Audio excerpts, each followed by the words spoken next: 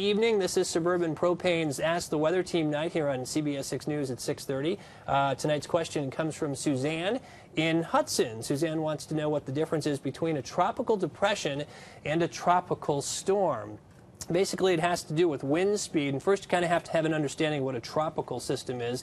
It's an area of low pressure that has a warm core to it, and it's generally separate from any kind of differing air masses. They form over the warm ocean waters of tropical oceans. Different from the low pressure systems that track across the mid-latitudes, the ones that most commonly affect us here. They have cold cores and they have different air masses or temperature contrasts that fuel them. Tropical systems don't behave that way. So first you have a warm core system. Tropical depression is the weakest version of that.